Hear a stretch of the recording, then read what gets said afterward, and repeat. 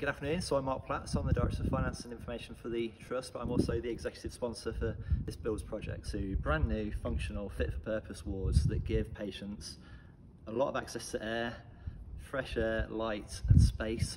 And I think these projects have delivered it, as you can see by the courtyard that we're sat in today.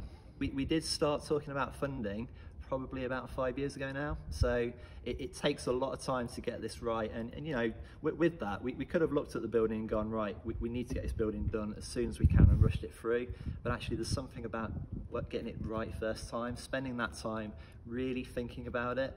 So you know, if you have a look around, all the intricate details that have gone into the thought process behind everything, the artwork behind me, it's not just a poster, there's therapy in there, there's ability for staff to sit with patients, look at that, ground it, there's the cathedral at the top, you can really put yourself into that picture and help with that mindfulness and support. So it's important to take that time to get it right so you can open it and provide the best service we can.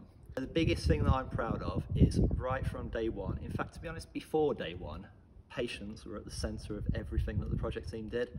Every element of how the bedrooms are laid out. You know, we don't want patients in the seclusion suite, but it's there, it has to be right, so you've really got to think about that. So I think that focus on the patient is the biggest thing that I'm proud of.